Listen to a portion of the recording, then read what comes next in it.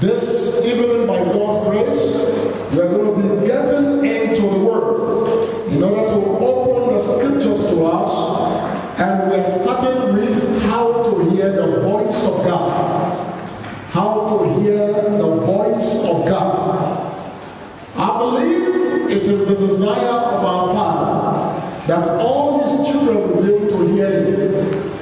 It is God's intention that He communicates with all that follows Him. He wants you to know Him. He wants you to hear Him. He wants to speak with you. He wants you to be able to speak with Him. He wants us not just to have a monologue, but dialogue at all times.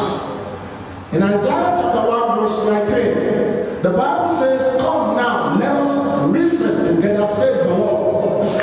That suggests to me that this is a conversation between two parties, God the Father and we, His children. He wants us to have dialogue. He wants us to be able to discuss and communicate together effectively. So tonight, we want to learn how to hear the voice of our God. Praise the Lord. And before we go into learning how to hear the voice of God, I want to bring to us the benefit of hearing God. Just to quickly run through about 6-7 benefits that you can enjoy when you can hear God. Now, just before we go there, and the word says, if you remember in Isaiah chapter 30, verse 21, Isaiah chapter 30, verse 21, where the scripture says, "You shall hear a voice behind you, saying, this is the way, walk herein." When you turn to the right, and when you turn to the left, God Himself will speak to you to say, this is the way, this is the right path, walk therein. So God speaks to those who are His. Those who are His are expected to understand and to know the voice of God. But generally speaking, God speaks to all that He created. He speaks to all humanity. The problem is those who are not born again will find it so difficult to understand that this is God speaking to them. But to you and to myself, we are supposed to understand the voice of our Creator. We are supposed to understand just as we understood the voice of Daddy when Daddy calls, the voice of Mommy when Mommy speaks. You identify them by their voices because you are used to them. And so also God wants you to be used to His voice. God wants you to understand when He speaks to you. And God speaks to us on a regular basis. And so let's start first by identifying the benefits of hearing the voice of God. Number one, in Proverbs chapter 29 verse 18, Proverbs chapter 29 verse 18, the Bible says, without vision, the people perish. Without vision, the people perish. In other words, without revelation, without a foresight of the future, the people perish. Where there are no revelation about God, the people perish. Now, I'd like to say clearly, besides that, to say, vision keeps you alive. Vision keeps you alive. God speaks to us in so many ways. And the vision and the revelation of our future is the only thing that keeps people alive. God wants you to have a vision of the tomorrow. He wants you to have a vision of your next year. He wants you to have a vision of your future. And so that vision keeps you alive. It keeps you living.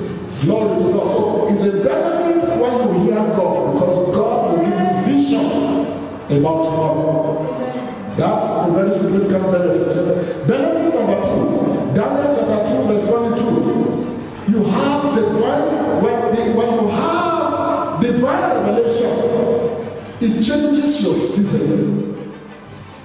When God speaks or instructs you, it changes your season. Every time a man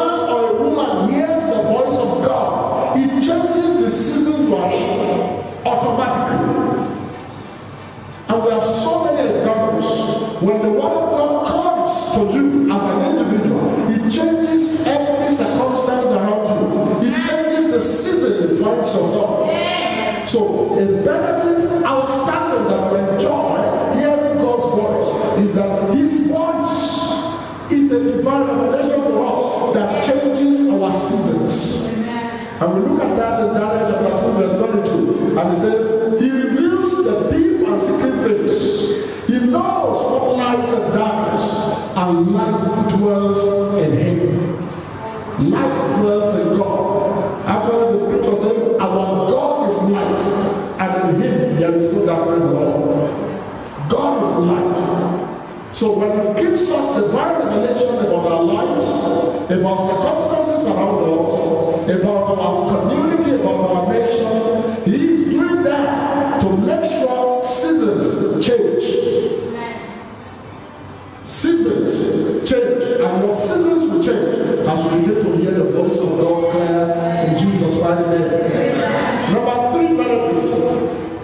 In Isaiah, in the book of Psalms, chapter 62, verse 11. Psalm 62, verse 11. The Bible says, once have thou spoken, but twice have heard. The power belongs to God. Once have you spoken, O God, but I hear it twice.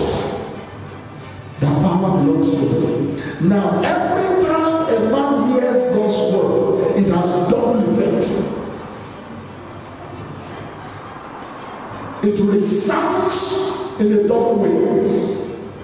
God's voice doesn't just come naturally. He comes with an effect. He comes with transformation. He comes with power. He comes with ability. So you can understand this when you realize that when Pharaoh had a dream, God gave him double one dream, but He relayed it in 2 ways. Saying the same thing, but in 2 ways. So every time God speaks to you, He doesn't just whisper to you one time. He says something to you and He repeats it in so many other ways so that there can be confirmation. Most of the times when God speaks to you personally in your heart or in your spirit, He makes sure that He says the same word through the mouth of His servants.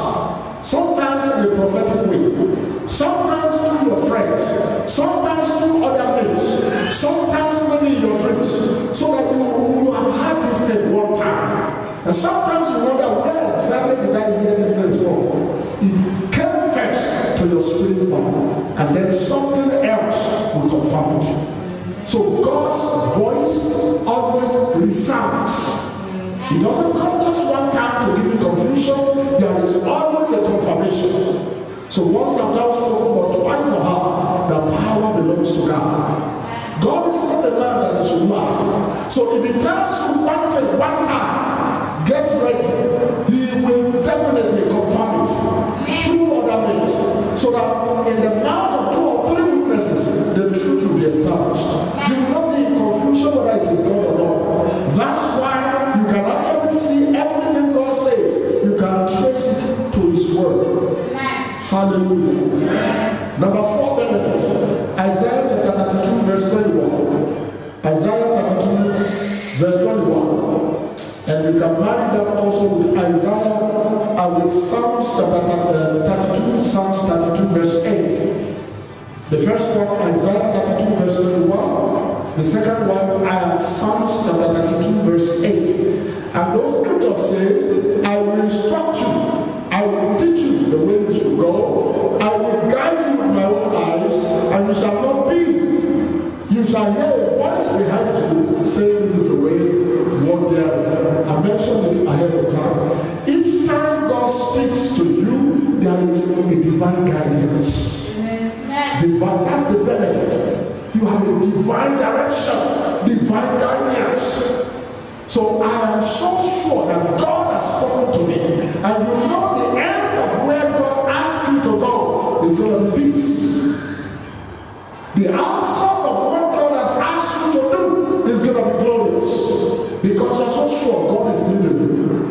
Praise God. That's the benefit. You'll never go wrong when God is the one leading you. You'll never have a regret if God is the one guiding you. Praise the Lord.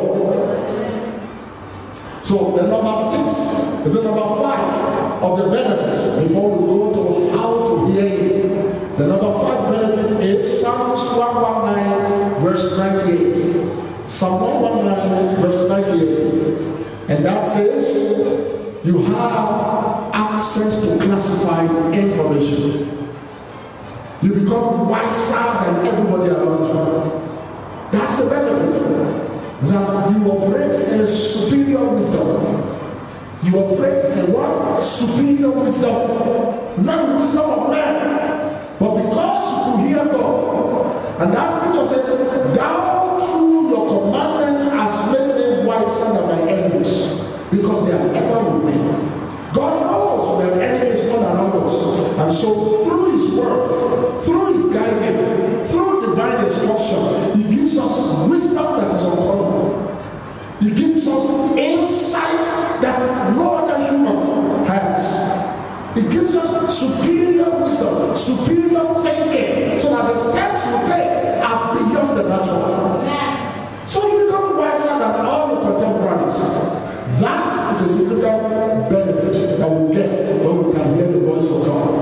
It's a benefit to know how to go when every other person is confused. It's a huge benefit when you know what to do when everybody is stranded. That's a huge, huge benefit that every step you take, everybody sees you as a star.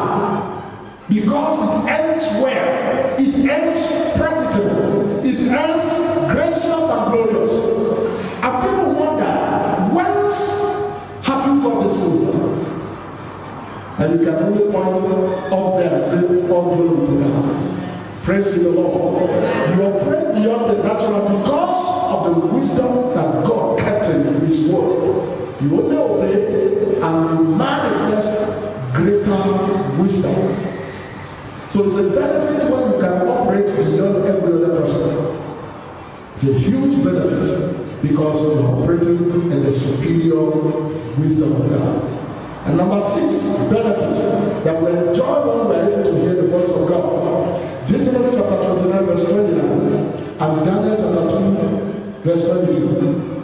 Deuteronomy 29, Daniel chapter 2 verse 22. It's a benefit that we enjoy from God when the Bible says in Deuteronomy 29, the secret things belongs to God. But the ones that are revealed belongs to us and our children's children.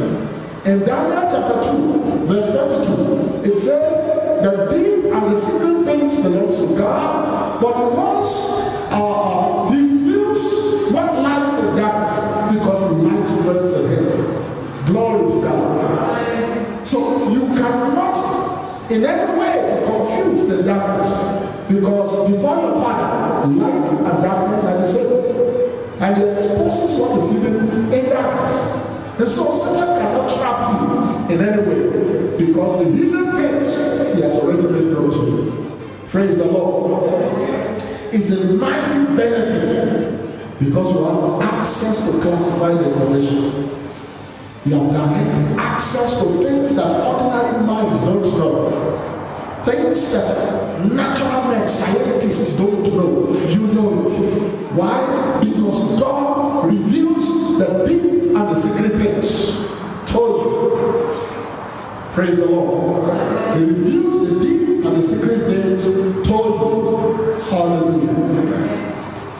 Now, having said that, if you must hear God's voice, you need to make preparation. You need to organize yourselves.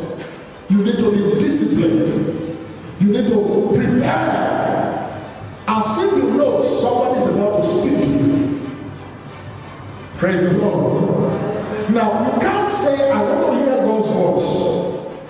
Or you want your friend to call you through your mobile, but your mobile phone is switched off. You cannot tell me you are expecting a call from the other part of the world, or from your partner, your peers in business, or your family. You want to hear, you want to have communication with them. But your phone is reduced in volume.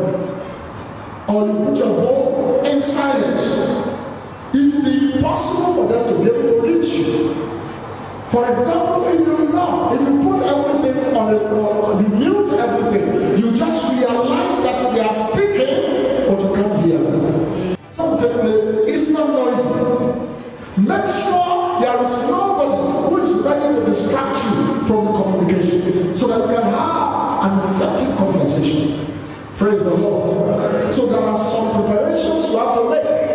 Number one, before we get to hearing the voice, in Proverbs chapter 16 verse 1, Proverbs chapter 16 verse 1, the Bible says, the preparation of the heart is man's, but the answer to the tongue comes from God. So God is not going to prepare for you to hear Him. You have got to prepare to hear God by yourself. God is speaking, and God always speaks to His children. But whether you are hearing or you are not hearing, it is your responsibility. Praise the Lord. So the preparation of the heart belongs to man, but the answer to our prayers comes from the Lord. You need to do the preparation. You need to prepare your heart. You need to prepare that I want to hear God. And if I really want to hear God, I will take care of all distractions.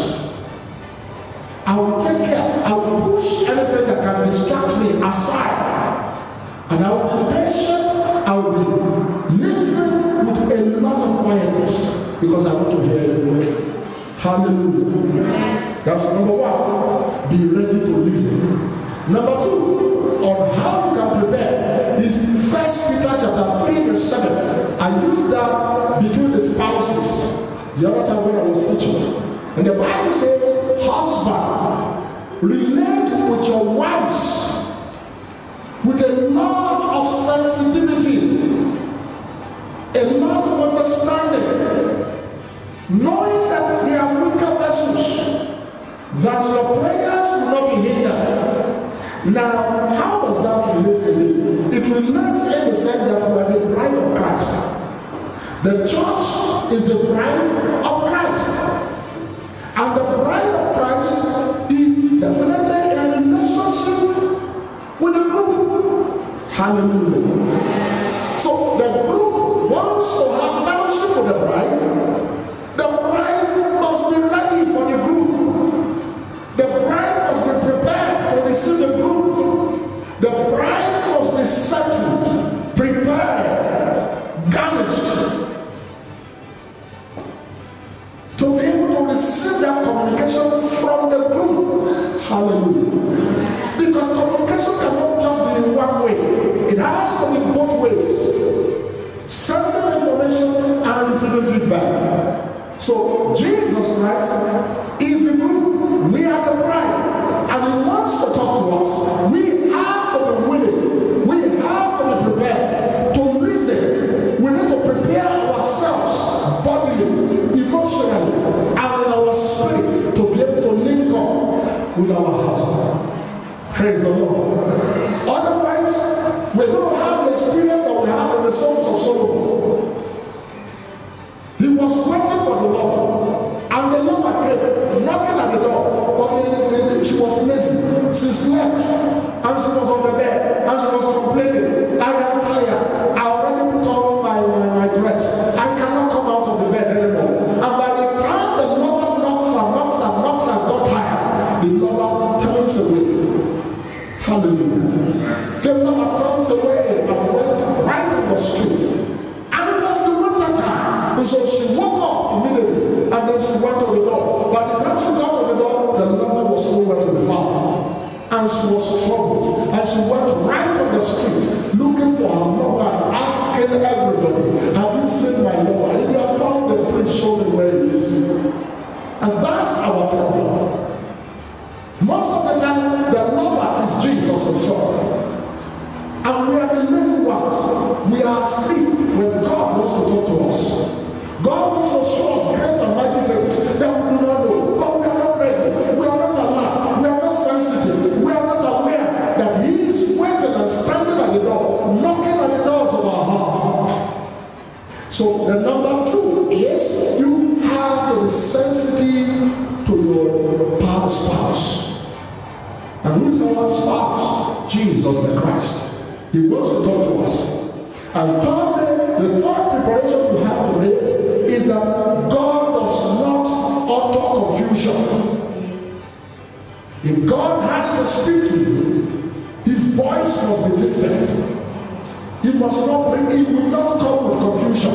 Therefore, in order to be ready to hear the voice of Christ, you have to be willing to meditate His word.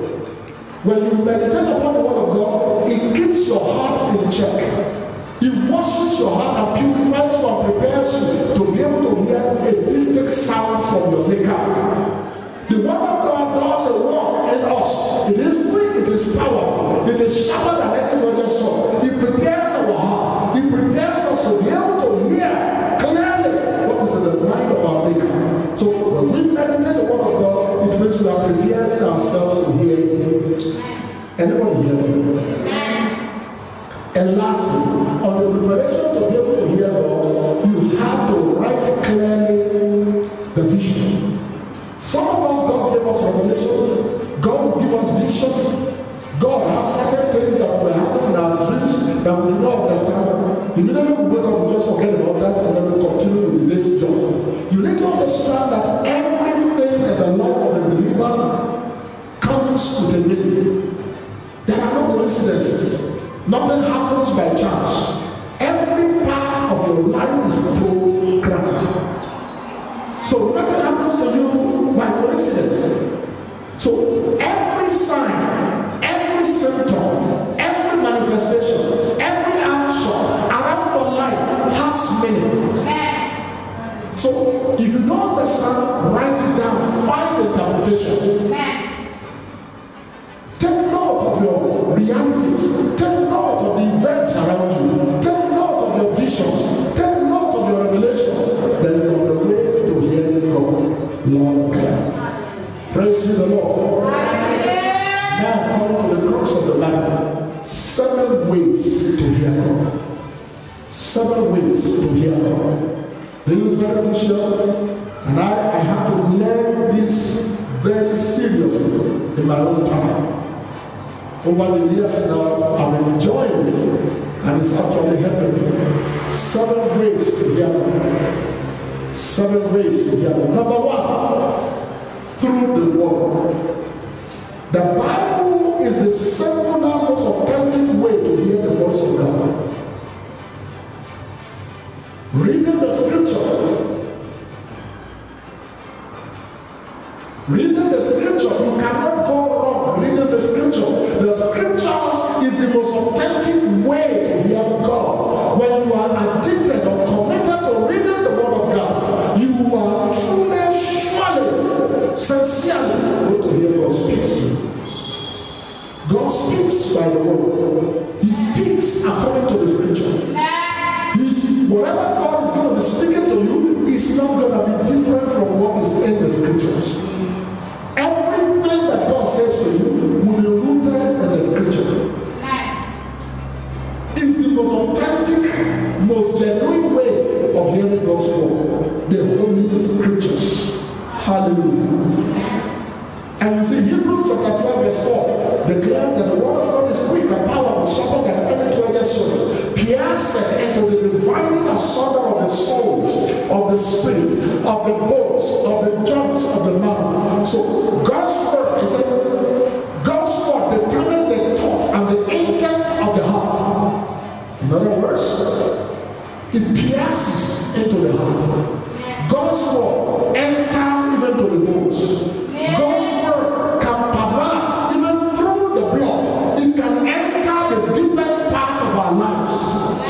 God's word has no barrier. Praise the Lord. It's quick. It's powerful. There is no obstacle that can hinder God's word from entering into your spirit. God's word is the most authentic, the most powerful tool that God uses in communicating with us.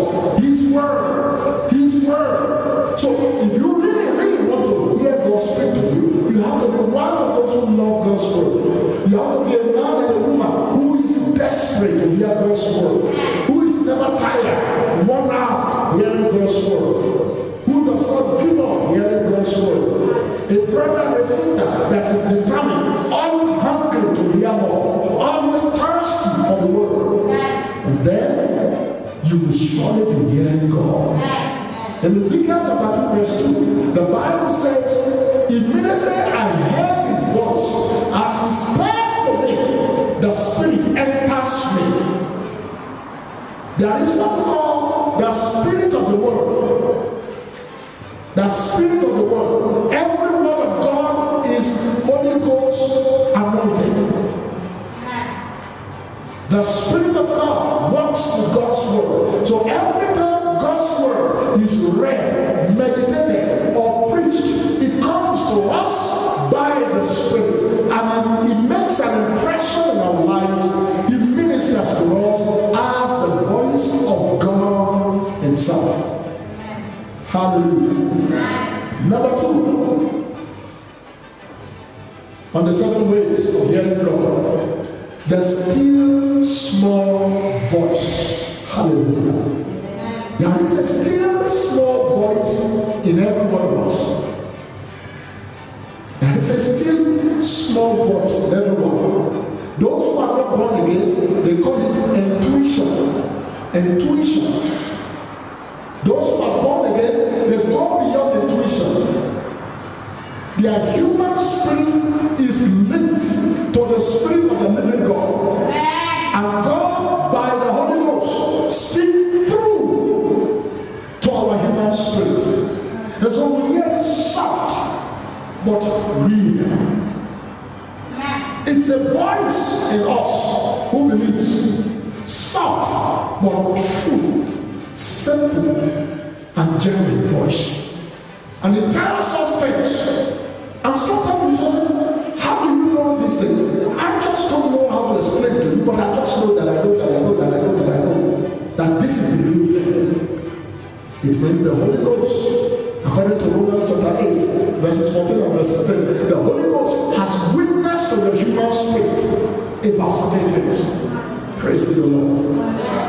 The Holy Ghost, the Spirit of God, has borne witness to the human spirit that you are a child of God. Every child of God has, number 1, you have your human spirit, and the Spirit of God, which is the Holy Ghost, who mingles with your human spirit and bring communication from God right to the human spirit, and it makes you know things that ordinary people may not know. Praise the Lord. So we have the Word of God. The number 2, the still small voice. Hallelujah. Number 3, God speaks to us through His ministers. Through His ministers. I'm ministering to you now. This is God speaking to you. He sends to some of us, He raised prophets amongst us. He employed, He anointed men over us, and He empowered them to speak His mind to us. So we hear God's voice through these men, through these women of God. We hear God's voice. Hallelujah. In Hebrews chapter 13, verse 17, when you get to check it out, the Bible says, obey them that have rule over you in the Lord. For they watch over your souls, and they must give account to God on your behalf.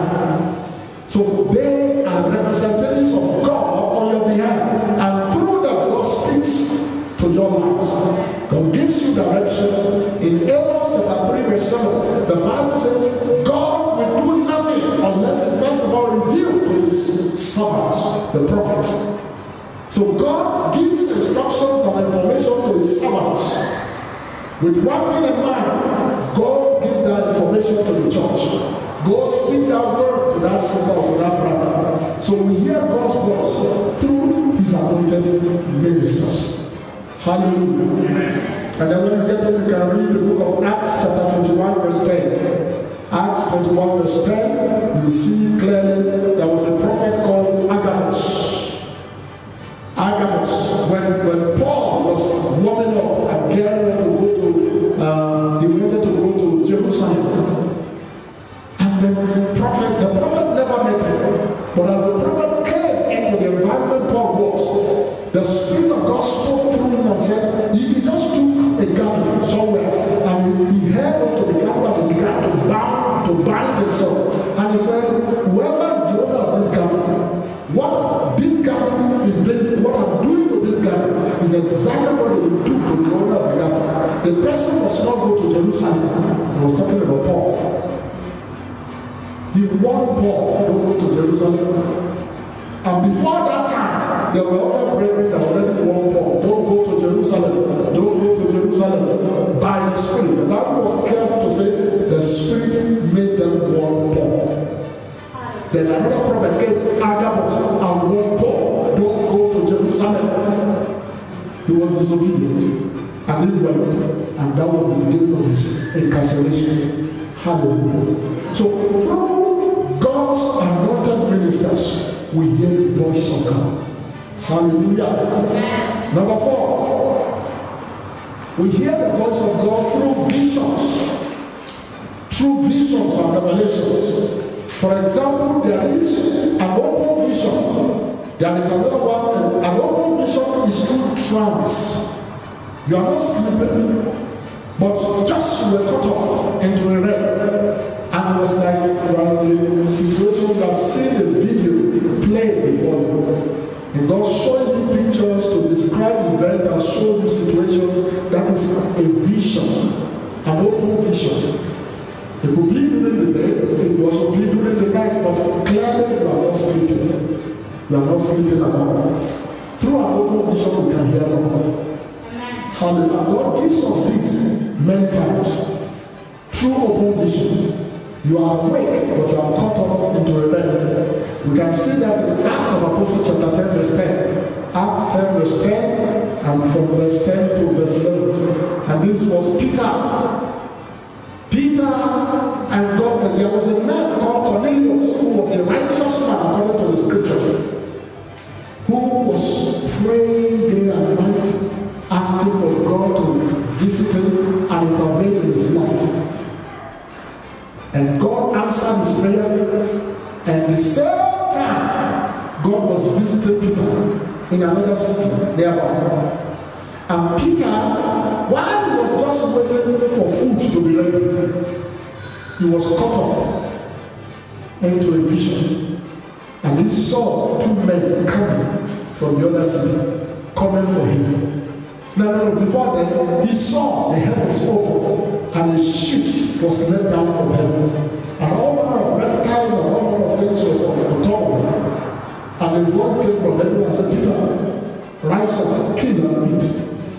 And then, no, I don't need to clean things. I don't need to clean things. Rise up and I don't need to clean things. You know, this is why we need interpretation. Not everything you see in dreams is exactly the way you saw them. It requires understanding.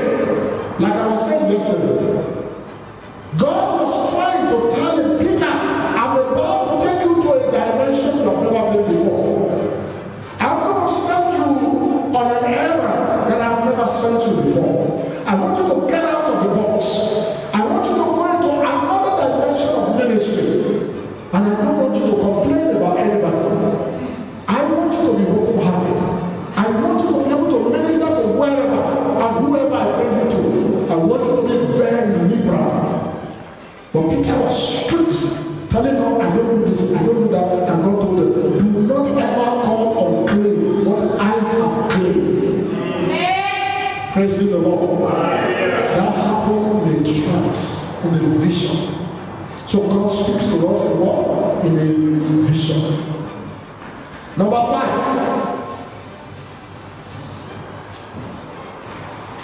God speaks to us in dreams. Dreams in the sense that you'll be sleeping.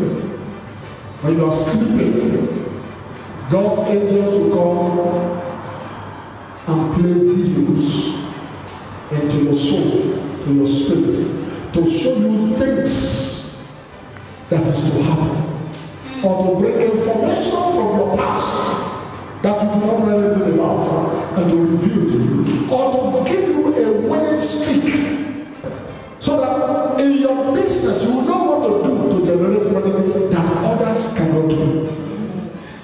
There are visions, there are revelations that comes to us in our dreams. That's why we don't trivialize your dreams. You don't discard your dreams until you deal with them, until you understand them. You don't just push them away. They are vital points of communication that God uses. Hallelujah. Is somebody hearing me tonight? And the next one, we can see that God was communicating, and that happens not just to believers, it happens even to unbelievers. Both believers and unbelievers alike dream. And in every dream, there are hidden messages. Hidden messages, secrets that should be understood. Hallelujah. So we saw God speaking to Pharaoh in a dream, and Pharaoh did not understand. So he needed what? An interpreter. He needed a help to be able to grasp what God was saying. He slept the first time. The dream came. He woke up. He didn't understand. So he went to sleep. He was troubled. And the dream came, but in another form. But saying the same thing, but from another angle. He woke up again. He was restless. He had no understanding. So he needed an interpreter. Somebody will show him direction. He will be able to understand the mind of God and be able to break down the communication and tell him what God was trying to say to him. Your dreams are important. Your dreams tell us about certain things. Hallelujah. And I like to say, second to the last, maybe that's what we stop today. God speaks to us through other people. Through other people. And most times they don't even have to be born again. God can talk to you through other people. God can speak to your life through other means. He can even use your neighbor to talk to you. All we need to do is to be sensitive and know that God can speak through us through enemies. By enemies. He wants to get our attention. Hallelujah. If God can use a donkey to speak to a prophet, certainly He can use everybody to speak to him. And lastly, number 7, God uses circumstances to speak to us. Circumstances, situations. And the Bible was saying to me in Hosea chapter 5 verse 15. Hosea chapter 5 verse 15. He says, I will return to my place until they acknowledge their transgressions. And these people, they will seek me in the day of their affliction. So affliction becomes your teacher. Becomes your teacher. Isaiah chapter 30 verse 21. When people are in trouble, they pay attention. Trouble seems to get our attention all of the time. But that's the last and the lowest way, the lowest form God uses to communicate with His children. God does not want us to, because of trouble seeking. He wants us to be able to hear Him freely, without stress. Don't wait for trouble before you can hear God. Don't wait for trouble, for the water to be troubled. Don't wait for all the difficulties to come on you before you know the way to prayer. God wants you to have a regular lifestyle, a regular communication with Him. He does not want affliction to be your teacher. Glory to God. I'd like to stop here because the time is gone. Tomorrow, by God's grace, I will show you another dimension that we have not been to. But I want to pray for you, those of you joining us online. I pray today in the name of Jesus that both your spiritual ears, both the eyes of your mind, both your heart of heart will be able to understand the voice of God. I speak against every barrier. I speak against the cataracts in your eyes that refuses you to see and to hear God clearly. In the name of Jesus. From today, you will hear your Maker loud and clear. In Jesus' mighty name.